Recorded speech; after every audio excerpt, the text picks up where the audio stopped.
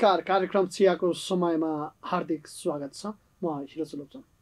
दर्शक महानुभावहरू, हामी आज विशेष गरेर तामाङ चलचित्र र तामाङ चलचित्रमा गाउने गीत र केही तामाङ समुदायका र्यापका विषयमा कुराकानी गर्नेछौँ। कुराकानी गर्नको लागि हामीसँग आज अतिथि हुनुहुन्छ राष्ट्रिय तामाङ कलाकार सङ्घका वरिष्ठ उपाध्यक्ष एवं तामाङ चलचित्र सङ्घका सचिव उत्तर लामा सङ्गोल हुनुहुन्छ हामीसँग। उहाँलाई म कार्यक्रम चियाको समयमा स्वागत गर्न चाहन्छु। उत्तरजी नमस्कार, यहाँलाई कार्यक्रम चियाको समयमा स्वागत छ। नमस्ते हिरोज भाइ, थ्याङ्क यू सो मच। यो हाम्रो युनिभर्सल टिभी का चियाको समयमा यसरी बिहानीको पाखमा यसरी हेर्दै बस्नुभएका सम्पूर्ण दर्शकवृन्दहरूमा लासु फ्याफुला नमस्ते भन्न चाहन्छु। केमा व्यस्त हुनुहुन्छ पछिल्लो समय? म अहिले मेरो नयाँ गीतको तयारीमा छ। अहिले चाहिँ मेरो नयाँ गीत अहिले रेकर्डिङ हुँदैछ। जस्तो तपाईँ तामाङ समुदायको पहिलो ऱ्यापर पनि हुनुहुन्छ, जस्तो ऱ्याप नै गाउनुपर्छ भनेर चाहिँ कसरी सोच लिनुभयो? यस्तो अब ऱ्याप गाउनुपर्छ भनेर सोच चाहिँ कसरी आयो भन्दाखेरि म त्यतिखेर टिनेज अवस्थामा काठमाडौँ छिरेको थियो। त्यतिखेर चाहिँ ऱ्यापको चाहिँ भर्खर ट्रेन चल्दै थियो होइन। अनि त्यो बेलामा चाहिँ म पनि सङ्गीत फिल्डमा लाग्छु भन्ने चाहिँ एउटा सोच लिएर हिँडिरहेको थियो। त्यो बेला लाग्दाखेरि चाहिँ अब चाहिँ म ऱ्याप गीतबाट म सुरुवात गर्छु, त्यो पनि आफ्नो भाषामा गर्छु भनेर चाहिँ अनि सुरुवात त्यसरी भएको।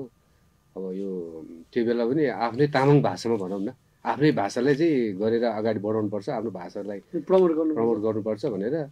अनि त्यसमा पनि आज मेरो जन्मथलोलाई चाहिँ आज अगाडि बढाउँ, आफ्नै गाउँठाउँलाई चिनौँ भनेर आफ्नो मेरो तेमाल भन्ने गाउँमा म जन्मेको, तेमाल भन्ने शब्दलाई तेमाल गाउँलाई केन्द्रित बनाएर मैले मेरो साङ्गीतिक यात्रा त्यहाँदेखि सुरु भएको। यो ठ्याक्कै कति सालमा थियो? यो रेकर्डिङ भएको चाहिँ अब 55 सालमा हो। त्यसपछि रेकर्डिङ त्यो एउटा गीत रेकर्डिङ भएर त्यतिकै थन्केर बस्यो। अनि पछि मैले त्यतिखेर त एउटा एल्बम निकाल्नलाई 8वटा गीत नै पुग्नुपर्ने त्यस्तो समय थियो नि त। ए साइड बी साइड त्यो रिल बनाउनु पर्ने, एउटा गीतले त सम्भव थिएन। एउटा गीत रेकर्डिङ भयो, थन्केर बस्यो। अनि पछि 55, 56, 57, 58 सालमा चाहिँ मैले अनि एउटा एल्बम पुरा बनाएर एल्बम बजारमै सार्वजनिक गरेको चाहिँ 58 सालमा। जस्तो अलिकति बढी आलोचना हुने यहाँको ऱ्याप क्षेत्र अनि बढी भनौँ न ऱ्याप मिसियो होइन, संस्कार संस्कृतिमाथि चाहिँ धोजी उडायो भन्ने कुराहरू चाहिँ आलोचित भइरहन्छ। तपाईँ ऱ्यापर हुनुहुन्छ, के भन्नुहुन्छ तपाईँ यो आलोचना हुने कुराहरूलाई लिएर चाहिँ? अब यस्तो खासमा यो ऱ्याप विधा भनेको चाहिँ अलिकति भर्खर टाइपले नै जाने यो त्यो त्यसरी जाने उ त्यो हो यो चाहिँ होइन। तर भन्दाखेरि मेरो चाहिँ मैले चाहिँ अहिलेसम्म त्यसरी अलि भनौँ न तामाङ संस्कार संस्कृतिले बिग्रिने टाइपले मैले चाहिँ गरेको चाहिँ छैन।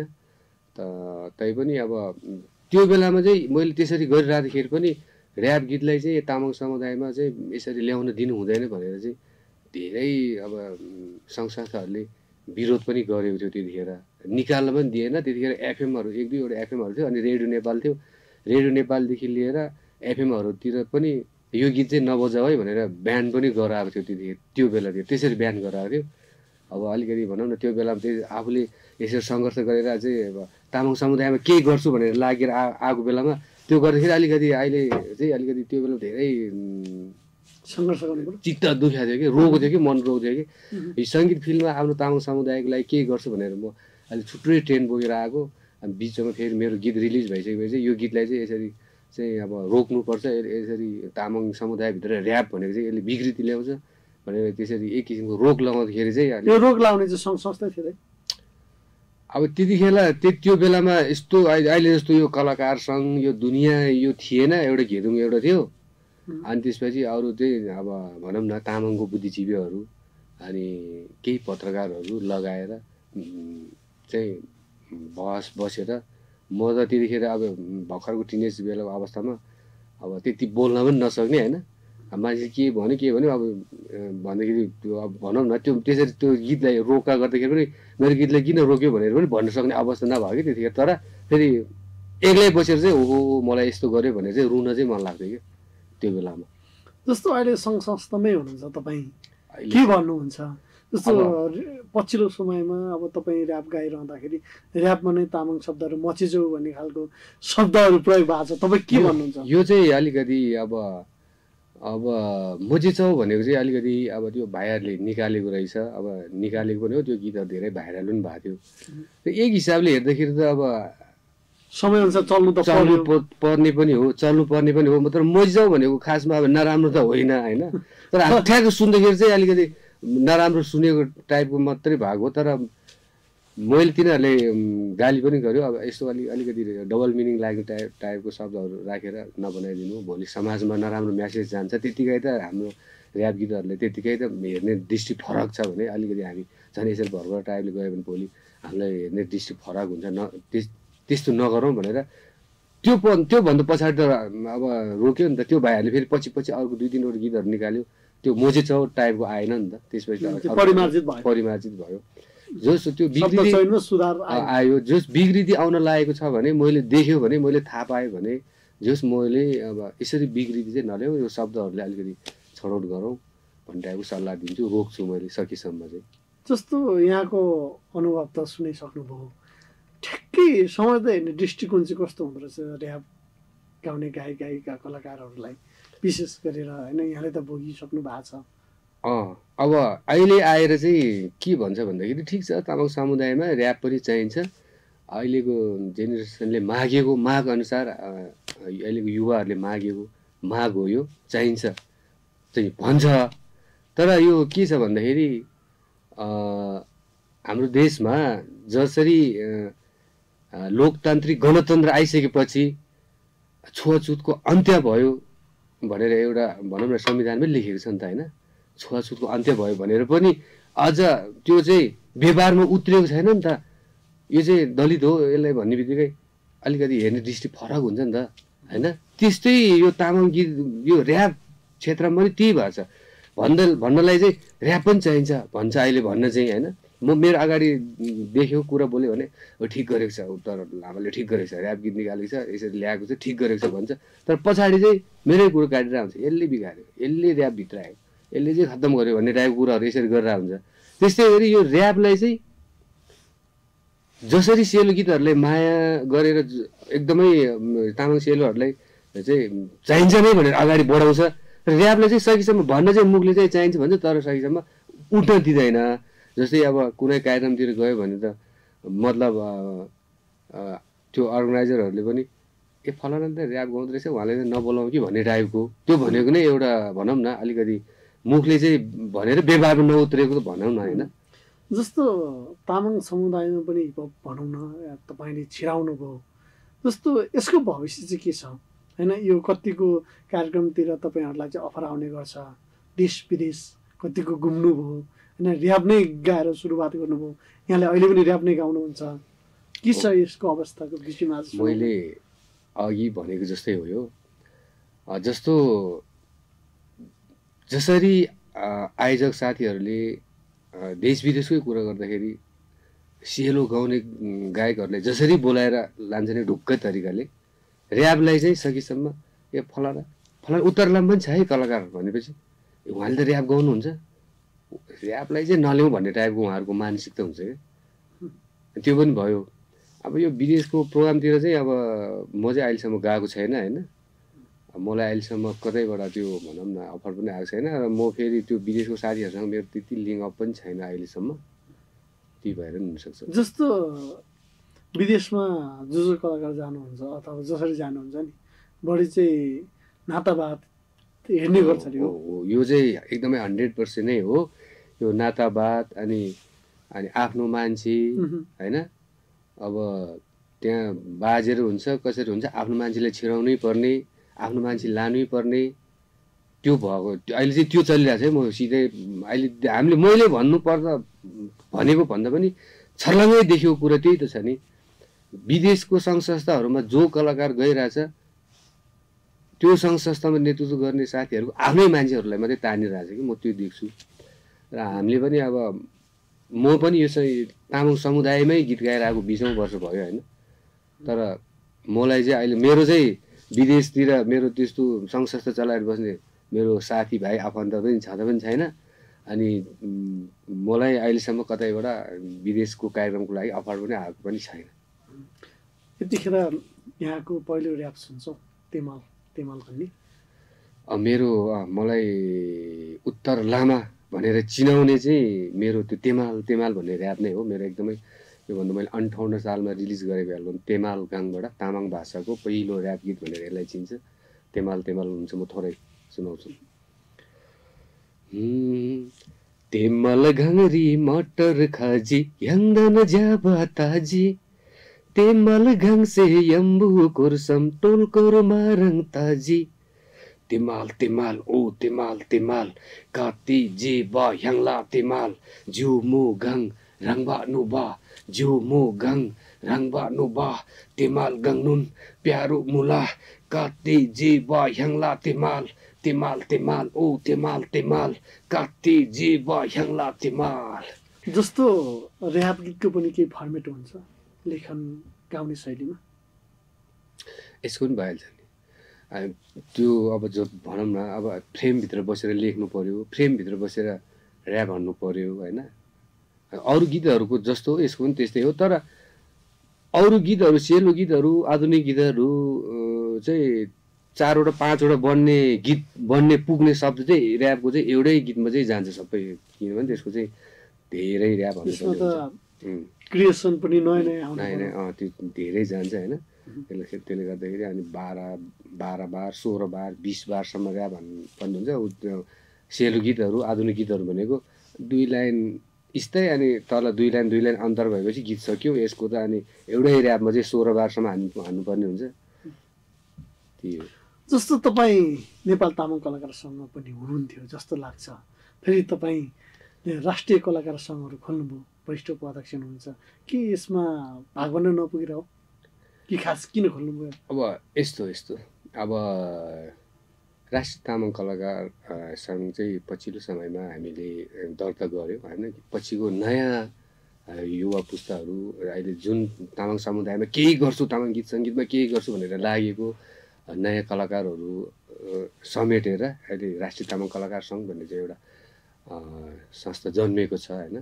हामीले नै दर्ता गरेको छु। त्यसमा वरिष्ठ उपाध्यक्ष म छु अनि अध्यक्ष हाम्रो अमृत लामा हुनुहुन्छ होइन।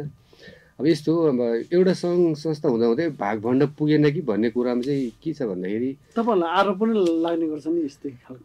अब होइन, त्यो आरोप लाग्यो होला। तर एउटा संस्था हुँदाहुँदै अर्को संस्था किन जन्मियो भन्दाखेरि बाटो हाम्रो गन्तव्य त्यो संस्थाको र हामीले जुन अहिले नयाँ दर्ता गरेको संस्थाको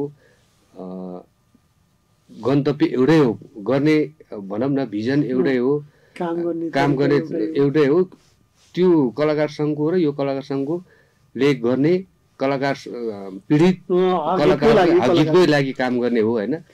तर जो साथीहरू त्यो संस्थामा अटाउन सकेन भनौँ न, भाग भन्न नपुगेको भनेको जस्तै हो यो होइन। तर त्यो हिसाबमा भन्दा नि जो साथीहरूलाई चाहिँ तामाङ समुदायमा धेरै चलेको साथीहरू होइन, यो सङ्घ संस्थाहरू पनि के हुँदो रहेछ भने अलिकति राजनीतिकरण बढी हुने अनि के भन्छ त्यसलाई, त्यो अलिकति आफ्नो मान्छेलाई मात्रै अगाडि ल्याउनु खोज्ने होइन। अब जो चाहिँ समुदायमा लागि परिरहेछ, जसले चाहिँ समुदायमा एकदम नयाँ भनौँ न गीतहरू दिइरहेछ, जो चाहिँ समुदायमा चलिरहेछ, अहिलेको नयाँ पिँढीहरू भनौँ न। अब अहिले हाम्रो यो संस्थामा अहिले पछिल्लो पुस्तामा एकदम चलेको कलाकारहरू छ हामीसँग होइन।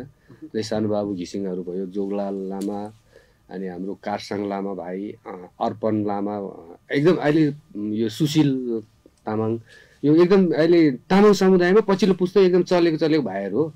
अनि हामीले चाहिँ अघि नै भने त्यो संस्था र यो संस्थामा भाग भण्डको कुरा भन्दा नि हामीले गर्ने काम एउटै हो, हाम्रो गन्तव्य एउटै हो, हामीले गर्ने कलाकारको हकितको लागि काम गर्ने हो। हाम्रो तामाङ समुदाय एउटै संस्थामा बसेर काम गर्न सकिन्न? आखिर हामी कति चाहिँ छौँ होला र कमै छौँ होला तामाङ समुदायमा कलाकारहरू? अब मैले यो कुरा भनिराख्दाखेरि अब केही साथीहरू रिसाउनु हुन्छ होला होइन। तर पनि मैले अब तपाईँले सोधिसकेपछि मैले भन्नै पर्ने कुराहरू हो होइन। अब मलाई चाहिँ के भयो भन्दाखेरि म पनि एउटा यो अवस्थासम्म आइसक्दाखेरि कलाकार सङ्घमा अध्यक्षको पदसम्म पुग्नुपर्ने हैसियत मेरो नि त्यहाँ त्यो संस्थामा हुनुपर्ने होइन। तर साथीहरूले अहिले मलाई अगाडि बढ्नै नदिने भनौँ न, पोस्टको दाबी गरेको चाहिँ होइन। म कुनै मिटिङ हुँदा बोलाउने नबोलाउने, अब कलाकार सङ्घको के कार्यक्रम छ भने त्यहाँ मलाई इन्भाइटै नगर्ने, मलाई मात्रै होइन जो चाहिँ अहिले हाम्रो यता लागिरहेछ, अमृत लामा दाई हुनुहुन्छ, अमृत लामा दाई लगायत सानुबाबु घिसिङहरू, अब धेरै कला भाइहरू छन्, नयाँ नयाँ भाइहरू होइन, उहाँहरूलाई त्यहाँ कुनै पनि उसमा सामेलै नगराइसकेपछि हामीले नै सल्लाह गरेर नै गरेको हो यो चाहिँ। जस्तो अब यो तपाईँको राष्ट्रिय कलाकार सङ्घले अब कस्तो कस्तो खालको कार्यक्रम ल्याउँछ, के छ, कसरी चाहिँ सबै कलाकारहरूलाई समेट गरी लानुहुन्छ? अब हाम्रो राष्ट्रिय तामाङ कलाकार सङ्घमा चाहिँ गाउने कलाकार मात्रै अट्नुपर्छ भन्ने होइन होइन। यसमा चाहिँ हामीले लेख्ने साथीहरूलाई, सङ्गीत भर्ने साथीहरूलाई, सङ्गीतको सम्बन्धी काम गर्ने साथीहरूलाई होइन, यो चाहिँ एउटा सबैले अटाएर हामीले चाहिँ यसरी लगिरहेछ होइन। लेख्ने साथीहरू पनि छ हामीसँग अहिले त्यहाँ, गाउने साथीहरू, सङ्गीत भर्ने साथीहरू, एरेन्जर साथीहरू, अनि त्यो त अझ भइहाल्यो एउटा राष्ट्रिय तामाङ कलाकार सङ्घ भइसकेपछि। अझ त्यसको अलावा पनि हामीले कस्तो साथीहरूलाई पनि त्यहाँ ल्याइरहेछौँ भन्दाखेरि जो चाहिँ आर्ट गर्नुहुन्छ, थाङ्गा आर्ट होइन, हामीले चाहिँ यो आर्ट जसले चाहिँ यो त्यो गरिरहेको छ उहाँहरूलाई चाहिँ हामीले यसमा सामेल गराएर अगाडि लाने चाहिँ हाम्रो योजना हो। जस्तो उत्तर लामा सङ्घले आफ्नो पहिचान बनाइसकेको कि अझै बनाउनु बाँकी छ? अब अहिलेको हिसाबमा सरसर्ती हेर्दाखेरि त मैले मेरो पहिचान बनाउनलाई अझै बाँकी रहेछ भन्ने मैले बुझेँ होइन। किन भन्दाखेरि यो सङ्गीत फिल्म लाग्यो मैले अहिलेसम्म आइपुग्दाखेरि लगभग 22 वर्ष 23 वर्ष भएछ होइन। यो सङ्गीतै फिल्मै गीतै गाएर हिँडेको चाहिँ बिचमा छोडेँ, ग्याप भयो त्यो आफ्नो ठाउँमा चाहिँ। तर लागि परेको जुन बेला मैले सुरुवात गरेको त्यो दिनदेखि अहिलेसम्म आउँदाखेरि 22 वर्ष भएछ होइन, 22-23 वर्ष भएछ। यति अन्तरालमा आउँदाखेरि पनि मैले चाहिँ आफ्नो पहिचान चाहिँ अझै बनाइसकेको छैन रहेछ जस्तो फिल मलाई भइरहेछ। चाहिँ कुन अर्थमा भन्दाखेरि जस्तो मलाई विदेशको कार्यक्रमतिर कतैबाट अफरै आउँदैन, त्यो चाहिँ नआउनु चाहिँ मेरो चाहिँ समुदायमा योगदान नपुगेको रहेछ मेरो। मैले अघि भने जस्तो मैले उत्तर लामाको पहिचान अलि चिनाउन सकेको छैन रहेछ मलाई त्यो फिल भयो अहिले चाहिँ। तर मैले आफैले भनौँ न अझै उत्तर लामा जस्तो लोकप्रिय हुनको लागि चाहिँ के चाहिँदो रहेछ त त्यसो भए गीत सङ्गीतमा, विशेष गरी ऱ्यापको क्षेत्रमा होइन, जो चाहिँ सधैँ टिकिराख्ने होइन, त्यो उच्च लेभलमा दर्शकको आँखामा पर्ने होइन, कुनै सङ्घ संस्थाको आँखामा पर्नु, त्यसको लागि चाहिँ कस्तो खालको चाहिँ कला प्रस्तुत गर्नुपर्ने रहेछ लाग्यो तपाईँलाई? तपाईँको अनुभवले के बताउँछ? लोकप्रियता पाउनको लागि त मेन कुरो त पहिला सुरुमा त आफूसँग कला हुनैपर्छ होइन।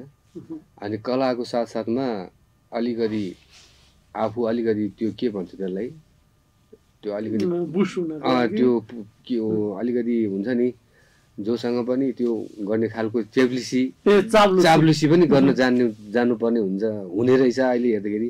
नत्र भन्दा कस्तो कस्तो कला भएको साथीहरू कला छ, च्याप्लुसी गर्न जानेको छैन, उहाँ गीतहरू राम्रो गाउँछ, थन्किएर बसिरहेछ।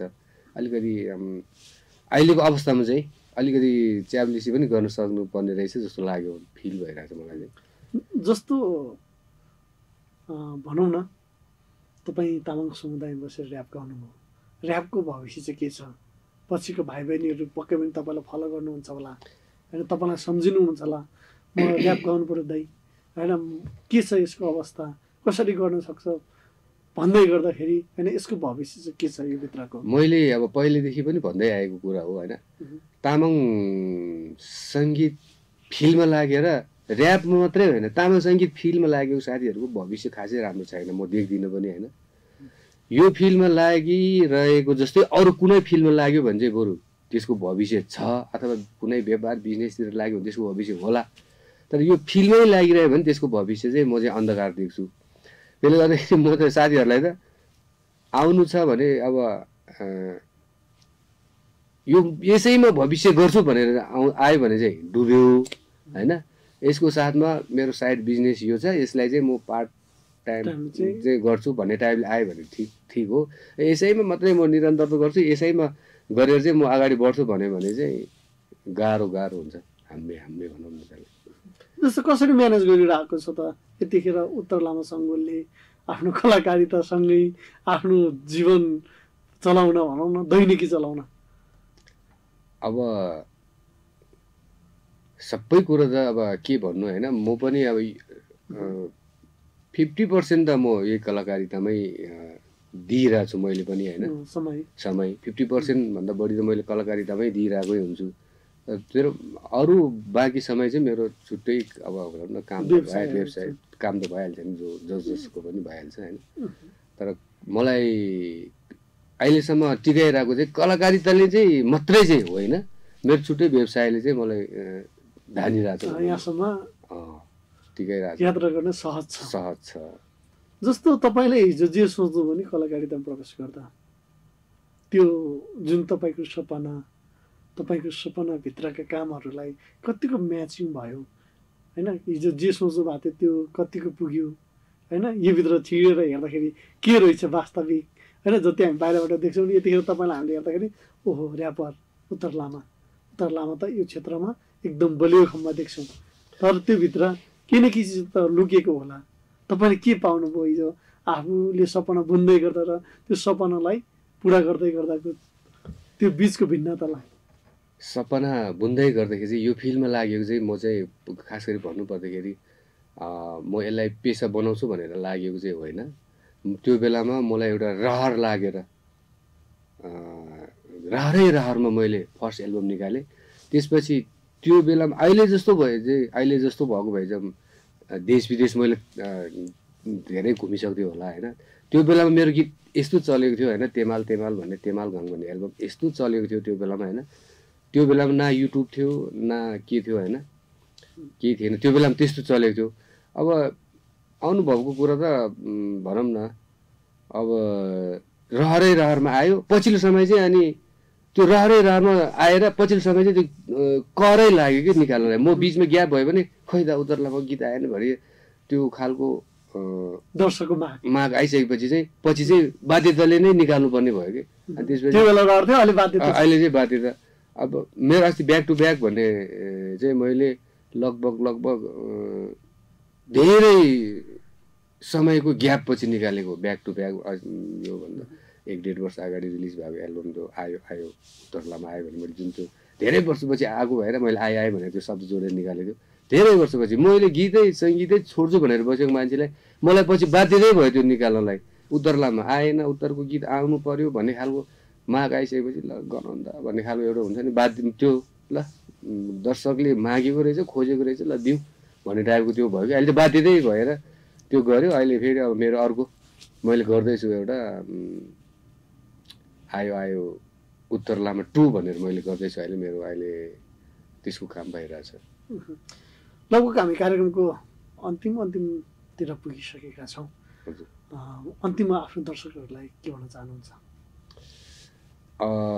अन्तिममा त अब मैले भन्नुपर्ने कुरा चाहिँ के भन्दाखेरि मेरो पहिलो एल्बमहरू तेमाल घाङ, तेमाल च्याङ्बा, स्कर्ट, क्वान्टवा नाना त्यो पहिलाको एल्बमहरूलाई जसरी माया गर्नुभएको थियो होइन, जसरी तपाईँहरूले हेरिदिनु भयो सुनिदिनु भयो, अहिले चाहिँ मैले भन्नुपर्दा मेरो नयाँ गीत आउन लाग्छ आयो उत्तर लामा 2 भनेर यसरी चाहिँ मैले त्यो आउन लाग्छ। त्यो गीतलाई चाहिँ तपाईँहरूले पहिलाको गीतहरूले जसरी माया गरिदिनु भएको थियो उत्तर लामा 2 लाई चाहिँ अब केही महिनापछि आउँछ होला होइन, समाप्त लोसारसम्म म निकाल्ने कोसिसमा छु। त्यो गीतलाई पनि त्यसरी नै माया गरिदिनु होला, हेरिदिनु होला। अनि उत्तर लामा अफिसियल युट्युबबाट आउँछ, सब्सक्राइब गरिदिनु होला भन्न चाहन्छु। जाँदै ब्याक टु ब्याक भन्ने यहाँको गीत सुन्दै हामी बिदा हुन्छौँ। मेरो 2 को म सुनाउँछु थोरै। त्यसमा सबैलाई यसरी समेटेर बनाएको थियो याङ तामाङ गीता तोला भनेर होइन।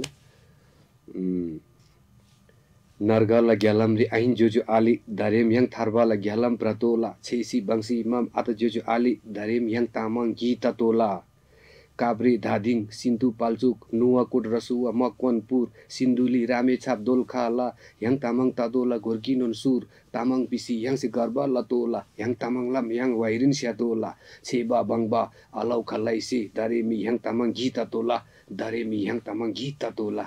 यहाँको महत्त्वपूर्ण समय दिनुभयो, यहाँलाई विशेष धन्यवाद। थ्याङ्क यू धन्यवाद। आज हामीले कुराकानी गऱ्यौँ राष्ट्रिय तामाङ कलाकार सङ्घका वरिष्ठ उपाध्यक्ष एवं तामाङ चलचित्र सङ्घका केन्द्रीय सचिव उत्तर लामा सङ्गलसँग आजको कुराकानी यहाँलाई कस्तो लाग्यो?